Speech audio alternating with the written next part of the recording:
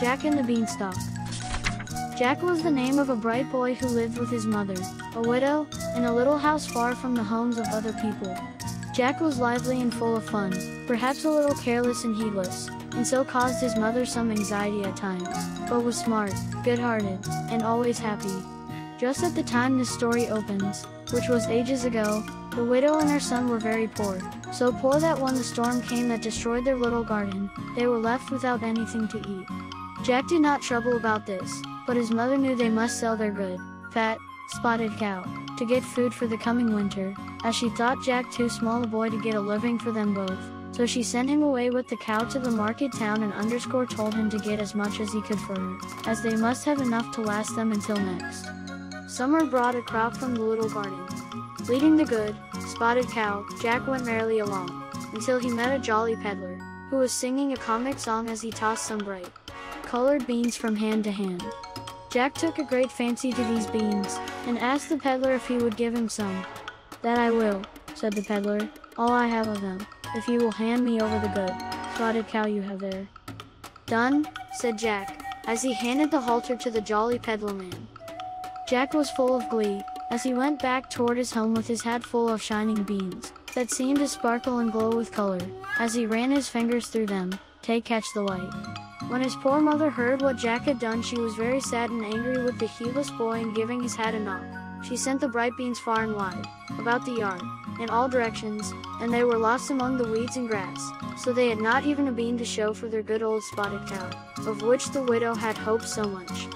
That night Jack was sent to bed without his supper, and with the dark, sadness settled down about the lonely little home. When Jack put his head out of the window the next morning, he was surprised to find that a mighty bean vine had sprung up from the yard where the beans had fallen, and was growing fast toward the sky. He rushed downstairs and out of the door where his mother stood, and springing into the lower branches of the bean vine, up he went, above the window, above the door, and finally out of sight, being lost to his mother's view in the twigs and leaves overhead. Vainly she called him to come back. He was so excited he did not hear her voice, but mounted higher and higher at every step, and soon pushed past the white clouds that drifted across the sky. The widow sat down and wept in her despair, for she thought, her last and greatest treasure was gone forever. Meanwhile Jack climbed and climbed, until he was out of sight of the cottage, and even the earth was blotted out beneath him, as the silver-lined clouds drifted about the vine below. On went Jack, it seemed to him, for half a day, never tiring. He climbed with stout heart and sturdy limbs till finally the top of the vine went over the edge of a new and strange land above the sky, and Jack stepped out upon a curious bleak and barren country.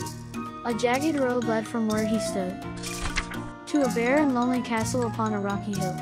Suddenly beside him there appeared a strange-looking, little old lady, who had a most kindly face, but who looked severely at Jack. "Good morning," said Jack, politely. "It's afternoon," said the little old lady, as she looked the boy over from head to foot. "Who are you, and what are you doing here?" "I'm Jack, and I'm just looking around," he answered. "Can I do anything for you?" "No," she said, as her face softened, "but you can do much for yourself. Jack, I'm your good fairy, and I sent you the magic beans that grew into this wonderful bean vine. Now pay attention, and do as I tell you, and all will be well. In yonder castle lives a giant, a great, big, burly fellow, who scares everyone, and threatens to eat them. This he never has done yet, and he never will do. He is nothing but a big, boasting bully. Years ago he stole from your father a great lot of money, and I want you to go and get it back. Don't be afraid of him, but put on a bold front, and you will get your own from this big fellow. If you need help, I will help you." With this she kissed her hand to Jack, courtesied, and was gone. Jack did exactly as he was told, and marched with steady step to the door of the castle, and rapped loudly. He had no sooner done so than the door flew open, and he was in a long and gloomy hall, at the end of which was the giant, seated at a table.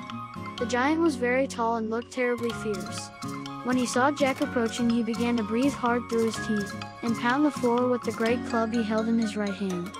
But Jack, mindful of what was told him, sprang boldly forward, and, with a hop, skip and a jump, was beside the giant on the table. With another leap he was on the bottom of the giant's cup, which stood upside down before him, and so was on a level with the giant's face.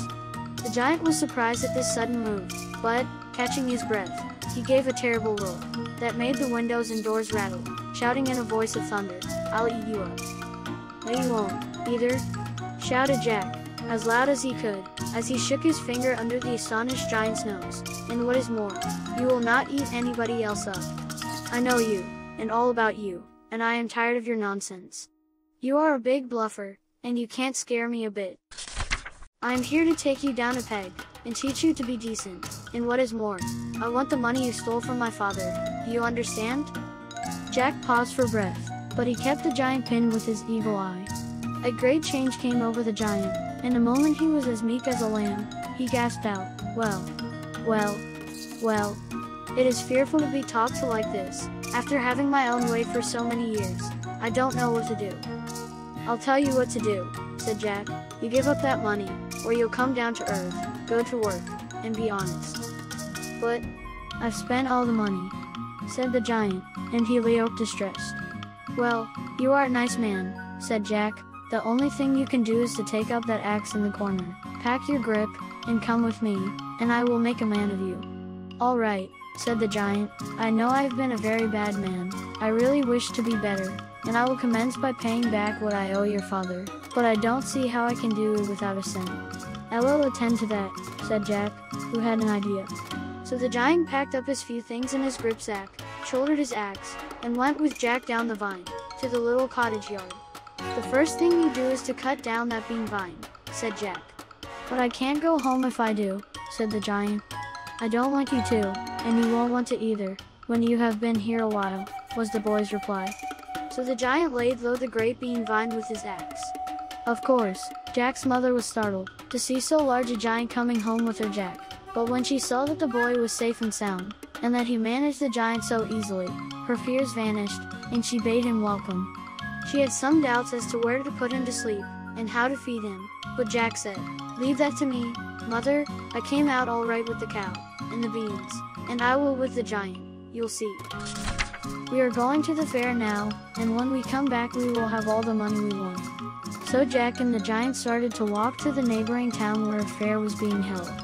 When they came to the place it was evening, so they slipped into the fairgrounds without being seen, as all the visitors had gone home for the day. Jack had no trouble in securing a large tent for his giant, in which they both slept soundly that night. In the morning, bright and early, when the crowds began to flock to the fair, Jack was standing outside of the door of the tent, shouting, "Come, come, come, come one, come all, come in and bring the children to see the greatest wonder of the age, the only living giant now in cap equals Tivity, only 10 small pieces of copper to see the biggest, the grandest man on earth." The people had never seen a giant outside of a picture book before, so the coppers poured into Jack's pocket, and the people crowded the tent all day long, and when evening came Jack and the giant had a goodly sum to divide. In fact, while the fair lasted, the giant did a thriving business, for crowds went to see him every day.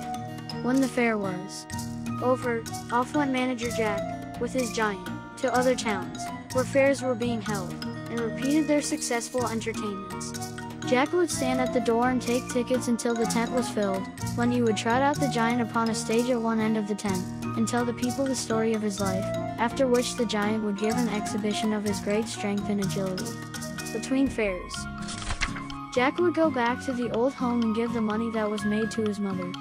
As time went on, they grew very rich, and this is the way the giant paid back what he had taken from Jack's father.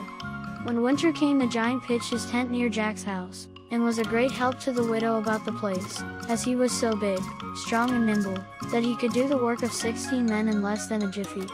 For years Jack and the giant stayed together, as partners, in the show business, and the giant never ceased to be glad that he had met Jack, and had given up the lazy life of a robber.